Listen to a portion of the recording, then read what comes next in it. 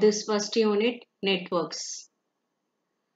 Here in this topic we are going to discuss what is the definition of networks and what is the criteria of about networks and what are the different types of networks, that is different types in the sense that the communication type. So as far as network is concerned, so the network is the interconnection of set of devices capable of communication. So we are having a different set of devices, the electronic devices, which is having a communication. Then those devices can be interconnected together and that communication system is called as a network. So in other definition, a device can be a host, or the host can be represented as an end system, or it is also host can be called as an end system. Either it may be host, may be a sender, or it may be a receiver. And here this host machine may be a larger computer.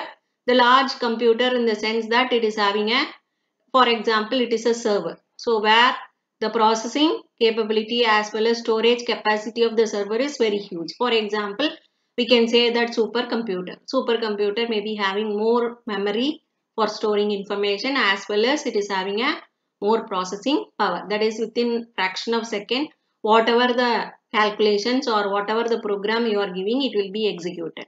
Or it can be a desktop, or it can be a laptop, or it can be a workstation. So when you talk about workstation, there are two types of workstations are there.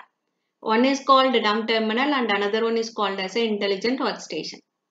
So as far as dumb terminal is concerned, you can make a request. All storage and processing will be done by the server. So whatever you are typing in your that is a system, it will pass the information to the server for storing as well as for processing. That is called the dumb terminal. And workstation is nothing but it is having a little bit memory for storing limited amount of memory as well as limited amount of processing power. Then it is called as a workstation. So or it may be a cellular phone or any security system. So in the security system, in the sense that let us assume that for monitoring a forest we are installing a sensors. So if suppose a fire took place, then automatically the sensor will observe the temperature and it crosses the one particular limit or threshold point, it will communicate to the server. The server is available in the city. So based on the input of the sensors, the server will take a remedial actions. It will, by seeing that the activity in the server, the people will take a emergency situation and the fire engines can be called for that is stopping the fire. So these type of things is or called or connected together is called as a network. And in this device, as far as the component or device which is available in a network will be connected through a router. So router is nothing but another physical device, so which will store as well as it will identify the route. So it is having a storage capacity as well as it is having a forwarding capacity. It will identify the route between the source and destination machine. So which connect the network to other network or a switch. The switch can also be possible to establish a communication between the nodes which is present in same network or different network. And by using these type of devices, routers or switches, we can connect the systems together and we can call it as a network. And here it need a modem. A modem is nothing but modulator and demodulator. So by using a modulator, we are converting the digital data into analog signal, and demodulator is the analog signal can be converted into digital format. For conversion purpose, we are using modulator and demodulator, which changes the form of the data and so on. So these are the devices or intermediate devices, router, switch, modem. These are the devices can also be connected for enhancing or improving the communication between one system to another system. That is called as a network. So these devices in a network are connected using either a wired cable or wireless communication. So wired means you can use different types of cable. We are going to discuss what are all the different types of cables are available, and also by means of wireless communication, that is nothing but air, that is by using a frequency. So where we are going to discuss about what is radio frequency, or that is a radio wave, or that is we are going to discuss about microwaves. So these are the communication mechanism. Either it may be a wired communication or it may be a wireless communication. So when we connect two computers at home, either plug and play router, we have to create a network, although it is a very small. So we are having two systems in our home. We wanted to communicate this information between these two computers. Then we can use a router which will be acting as a plug and play. Plug and play in the sense that whenever we need, we can insert, or whenever we don't want, we can use it as an individual system also. We can connect it together and we can process, or at the same time, if suppose we don't want to establish a connection between the system, that is also possible. So that is the reason why it is called as a plug and play. So this is the basic definition of network. Network is the interconnection of set of devices capable of communication. So you can have multiple number of devices, any type of electronic devices, and it is interconnected together. And if we are going to establish a communication between the devices, then it is called as a network. So this is the basic definition about the network.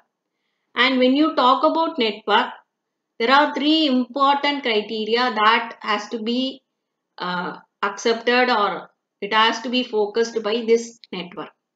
So here the most important thing is, the first one is performance, and the second one is reliability, and third one is security.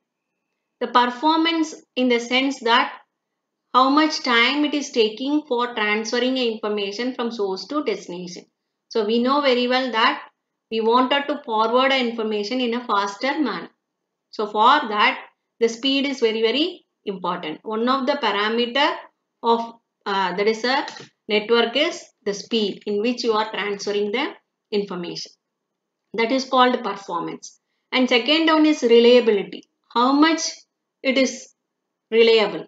So how it is accuracy. What is the accuracy of the network? So whenever I forward any information, that information has to be delivered to the destination without any modification. So how I can trust? Reliability means trusting the network, whether my network will provide the accuracy of the system. That is called reliability. Third one is security. So what is the security of my data? If unauthorized person is trying to access my data, whether my system is permitting to access the data, then there is no security in that. So these are the three important criteria need to focus as far as good network is concerned. So in that, first one is performance. So the performance can be measured. I told performance is nothing but the speed in which, or the time which is taken for transferring a data from source to destination. So this performance can be classified into two categories. One is called transit time and another one is called as a response time. What is the meaning of transit time? The amount of time required for a message to travel from one device to another. For example, there is one source and there is a destination machine. In between, two routers are there. So transferring data from sender to the first router, that is the time which is taken from sender to the first router, that time is called as a transit time. And another one is response time. The response time is elapsed time between an inquiry and a response. So who is inquired? For example, the destination machine needs some data from the sender. So it is sending a request to the sender, and after receiving the request, the sender will forward the data to the receiver. So that is total time. For example, the same example you take, sender is there, in between two routers are there, and destination machine is there. So forwarding information from sender to the first router, that is called transit time. and first router to second router and second router to destination. So the total time making a request and sending a response is called as a response time. So the performance can be purely depends on the transit time as well as the response time. So here this time may be based on different other factors. So we cannot say that only the transit time and response time alone is directly proportional to performance. There are different parameters or different factors that is need to be considered for this time management. So the first one is the number of users. We know very well that if more number of users are connected in a network and it exceeds the bandwidth capacity, then the system will be very slow. So we know very well that in a network maximum 100 people can be connected. Suddenly 200 people are trying to connect, then the system will slow. So the number of users are responsible for the performance. And the type of transmission medium. So the both end system we are having a supercomputer, but we are having a very poor quality of transmission medium, that is a cable or wired or wireless medium, then the transit time will be taking more. Is it not? So here the type of transmission medium is also responsible. And another important factor is if our switches or the routers are not a sophisticated router or switches, then the connected hardware, right, the other devices is also responsible to reduce the performance and the efficiency of the software. This is also very important. So we are executing a program. Software is nothing but our program, the user defined program, or for example the routing algorithm. The algorithm is not efficient one. So in that case, the data transfer will take more time. So either it may be a response time or it may be a transit time. So in that case also the performance will be degraded. So when you talk about performance, the transit time and the response time is very important. But these timings are purely based on other factors also. Number of users, type of transmission medium, capability of the hardware connected in the network, and the efficiency of the software. The second criteria will be reliability. So here I already told what is the accuracy of our network. So whatever the data which is sent by the sender need to be delivered to the destination without any modification or without any disturbance. That is called as a accuracy. Here, the reliability is also responsible the frequency of failure. For example, any one of the intermediate router failed. Because of that, we cannot able to deliver the data to the destination. Then we are compromising the reliability. And the another important thing is the time it takes a link to recover from failure. For example, I told sender is there, receiver is there, in between two router is there. So router 1 is in down state, that is it is failed. It is not coming up, right? It is not rectified immediately. Then how it is possible for us to communicate from sender to the receiver? So the time taking a link is nothing but the node which is present in between source and destination, the connection. So if that is taking more time to coming to upstate, then it is also problem. And network robustness. Robustness is nothing but how much we are trusting. So if suppose it is compromised, right, we cannot deliver the data on time to the destination. It is working, but it is taking more time. Then it is the accuracy of the system is gone. So that is the meaning of reliability. Not only accurately delivering the data because of failure, and it take more time to recover from failure, and it is having a network robustness. So these are the responsible factors that will provide us the poor reliability. And third one is very important. Still more number of research is going on in the security of the network. So sometimes we are seeing the newspaper that that particular network is compromised. Even the sophisticated networks are compromised. That is nothing but the unauthorized access. The people who are not at all responsible for accessing, or they are not given privilege to access the information. They are accessing our data. Then our security of the system is compromised. So here we need to protect the data from unauthorized access and protecting data from damage and development. So that is very, very important. So because of some problem, because of some component failure, our data is compromised, it is leaked, then our system doesn't have any security. And we need to find out the policy, who will be the authorized user access our data and what are all the policy. For example, the end users or the clerk level users, they will be given certain policy. Only they can view the content, they cannot do any alteration. So next level, higher level, manager level people can access as well as also can able to modify the data. So these type of policies has to be framed to recover from the data losses. Breaches is nothing but data stealing. So here these type of policies should be adapted to provide highest security for our network. So as far as network criteria is concerned, performance, reliability as well as security is very, very important. Then the next thing is, so what we have discussed is what are the things which is necessary for network. Next we are going to discuss how we are going to connecting the devices which is available in the network. That is nothing but the physical structure. The communication between the devices, what are all the type of connections are available. So as far as connection is concerned, here a network we know very well that more number of devices are connected together and the connection is called as generally represented as path or link. A link is nothing but a communication pathway that transfers data from one device to another. So for example, this is one station and this is a source, assume that, and this is the destination. When you connect these two, that is called as a link. Generally it is represented as link. How we are linking or by using which physical device we are going to link, that is totally different.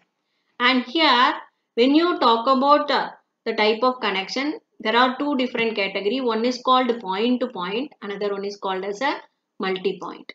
What is the meaning of point to point? Point to point connection is nothing but a dedicated link between two devices. Always this link will be available. Or we can say the entire capacity of the link is reserved for making a communication between these two devices. Then it is called as a point to point. A dedicated connection or the entire capacity of the link is reserved only for making a communication between these two devices. For example, is telephone communication, if a landline communication. So to the switch which is available either in BSNL or whatever it may be the service provider, from that agency to our home. The link will be, the capacity will be dedicatedly given from the agency to our home. That is called point to point. A dedicated link reserved for making a communication between the devices. Then it is called point to point. The another type of connection is called as a multi-point or it is also called multi-drop. Both are same. Here the advantage of multi-point is you can connect more number of stations together by using a single shared link. You can see in this example there are 3 stations. All the 3 stations are sharing the link. The advantage of this multi-point environment, the capacity of the channel is shared. So whatever may be for example, the 30 Mbps line is given means there are 3 stations. So this station will take 10 Mbps, this 10 Mbps, then this 10 Mbps. So all 3 stations are sharing the link. Capacity of the channel is shared either spatially or temporally. What is the meaning of spatially or temporally? We will see. If several devices can use the link simultaneously, it is a spatially shared connection. So as far as this example is concerned, these 3 devices or stations is sharing this link. So here the number of connections sharing the link is called as a spatial. And if the user must take time, it is a time shared. For example, I told 30 Mbps, 10, 10, 10 like that. So instead of that, if suppose we are using a time shared connection, the 30 MB at particular period of time, the 30 Mbps will be given to this station first. After completion of this work, then the entire 30 Mbps will be given to this station. So after completion of this work, the entire 30 Mbps will be given to this station. So like that, it will be the entire link capacity will be shared by these three stations in a time shared manner. So when this station is using, this two station will not be permitted. When this station is using, these two station will not be permitted. Like vice versa, this station is using means then these two station will not be permitted. The entire link will be dedicatedly allocated for a particular station in a time shared manner. That is the difference between spatial connection or time shared connection. So these are the two ways in which the communication or connection between the systems or the stations can be established, either point to point or multi-point. Then the way in which the systems can be arranged. So we know very well there are so many number of stations are available, and how these stations are arranged in proper way so that we can establish a without any problem we can make a communication. Without any disturbance we can establish a communication between the devices. So for that we need a physical topology. Physical topology is something but the way in which the systems which are available in the network has to be arranged. That is the manner of physical topology. So as far as this physical topology is concerned, there are four different types. The first one is mesh topology, second one is star, third one is bus, and fourth one is ring. We'll see one by one. So here, as far as mesh topology is concerned, so there is a dedicated point-to-point link to every other node. For example, you can see. So there are 5 stations and there is a dedicated link between each and every station. So this station is connected with all other stations. So this station is connected with all other stations. Like that, each and every station is connected with all other stations. So here, the total number of link that need to be established is n into n minus 1. So what is the meaning of n? N is nothing but number of station, and here the number of links we required is n into n minus 1. That means here if you take n value is 5, 5 into 5 minus 1 is 4, that is 20 links will be there. See that if you connect, if you see this station 4, 4, 4, 4, 4, that is 5 station into 4, that is 20 links are there. But here this link will be, here we need to use this link for sending as well as receiving. So the total number of here we can see that we can, the mesh topology need the n into n minus 1 divided by 2 duplex mode links. Duplex is nothing but, what is the meaning of duplex? So we can send and receive, is it not? So we are sharing the link for sending as well as receiving. So that n into n minus 1 divided by 2. That is minimum 10 lines are required to establish a communication between the link as far as this architecture is concerned. So here what is the demerit of this mesh topology? So the amount of cabling and other IO ports required. So minimum 20 ports are required. What is the meaning of minimum 20 port? 20 lines are there. So each and every station will need one sender and one receiver port. Like that it is connected with remaining other. So more number of IO ports are required. IO input and output. Input means sending, output means receiving. And more number of cable also required. So when you have more number of cables, automatically the installation and reconnections are very difficult. And here more number of bulk of wires accommodate more space. So for example, in this example you can see that here a single station having 4 wires. Is it not? There are 20 wires are interconnecting these devices. So more number of wires can be shared between the stations. So which is also one of the demerit of the mesh topology. Then the second one is the star topology. It is better than mesh topology because the number of cables are reduced. That is the only advantage of star topology. Here there is a central controller called hub. Through this hub only you can make a transmission. See here you can see. So there are 4 stations are available. all the stations are connected with hub. This is the central controller. So there is no direct connection between the stations.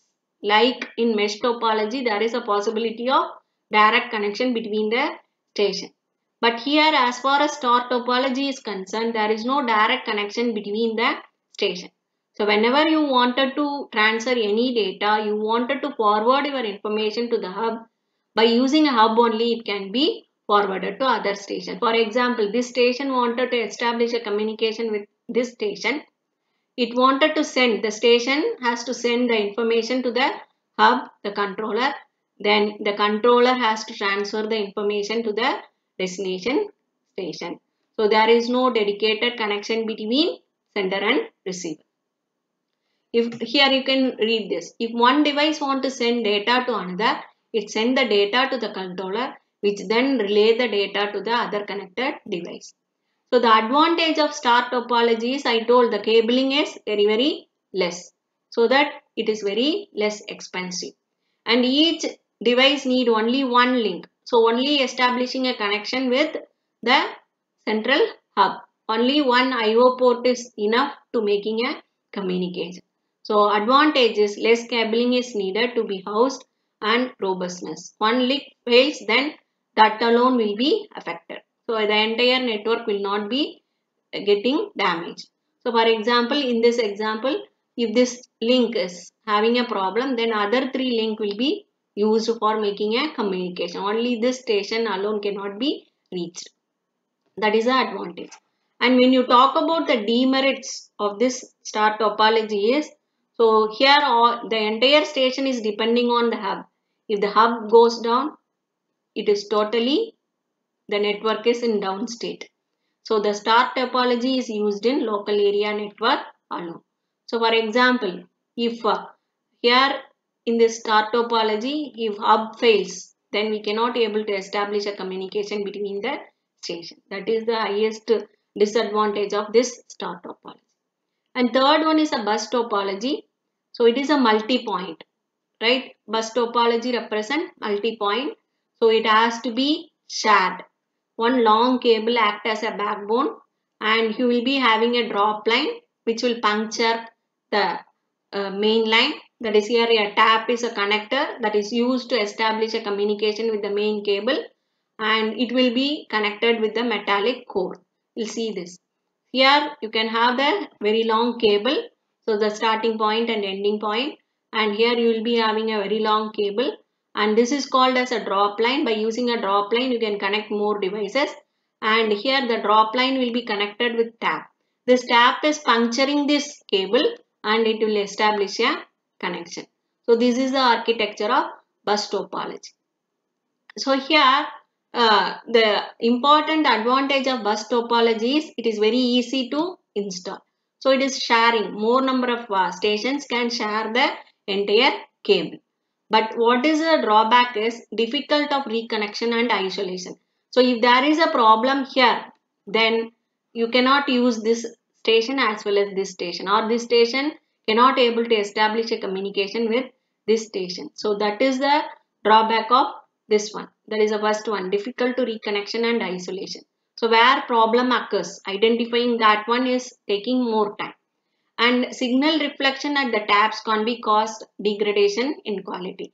Since I told there is a puncture will be created, hole will be created to make a tap connection. If this tap connection is having a problem or it is not functioning properly, the quality of the information will be degraded. So that is also another advantage. It is purely depends on the tap connection. And here a fault or break in bus cable stop all transmission. I told if there is a problem in one station or one communication tap, then the entire communication will be shuttered. And it is also reflect signal back in the direction of origin, creating noise in both directions. So the meaning is, if suppose I am sending a information from this station to this station, so it will be forwarded by using this line. If it is forwarded through this line, here there may be this station is forwarding some information to other station. Both will be traveling or using the same cable, so which will create a disturbance so that the quality will be degraded. That is the disadvantage of, another disadvantage of bus topology. Then the last one is called as a ring topology. So in ring topology, it is a point-to-point connection. That is a dedicated link will be there between devices, and here a signal is passed along the ring in one direction from device to device until it reaches its destination. So here you can see this is the ring topology. A station can communicate either to this station or this station. So each and every station will be maximum, it can establish a direct communication between two stations. Right, for example, if you take this one, so it can able to direct communication with this station and this station. So like that, only two side communication alone, direct communication alone is possible. And here each device in the ring incorporate a repeater. So what is the purpose of repeater is, it is increasing the signal strength. When a device receive a signal intended for another device, its repeater regenerate the bits and passes them along. For example, if you see here, this station wanted to send some information to this station. So here it will receive the information and it will identify it is not for this station. So what it will do is, it will call the repeater so that the strength of the signal will be enhanced and it will be forwarded to this station, so that the quality cannot be degraded. That is the responsibility of the repeater. So the repeater will increase the strength and forward to next station. So here the main advantage is, it is relatively easily to install and configure. So compared to other topology, the ring topology is having a easy to install. And here the demerit is unidirectional traffic. What is the meaning of unidirectional? For example, this station wanted to communicate with this station means, then it has to transfer the information here and then here and then here and then here. Only one direction is possible. Reverse is not possible. Only this direction is possible. This direction is not possible. What is the disadvantage of that? It will take more time because it crosses another tree station and then only it can able to reach. That is one disadvantage. And resource will be wasted. The link, unwantedly we are forwarding information to all other station before reaching to the destination. So these are the drawback of this ring topology. And in a simple ring, a break in the ring can disable the entire network. So like the previous one, bus topology, what we have seen, there is a problem in link, then total network is collapsed. And the weakness can be solved by using dual ring. There is a solution, but it is very costly. What is the meaning of dual ring is, we can use this direction also and this direction also. So if this direction fails, we can use this direction, or if we feel that it is taking more time, we can use this way also. For example, this station, we wanted to send some information to this station. If it is a unidirectional, we have to pass 3 stations. But if suppose we are using this dual ring, we can send here by using intermediately only one station is available. So it will reach the destination in a faster manner. But the installation cost will be very high as far as ring topology is concerned. The last one is, you can combine all topology together. You can create a that is a new structure, physical structure, that is called hybrid topology. So here we have used star topology as well as bus topology. So there are 9 stations are there, and 9 stations are interconnected by using a star topology.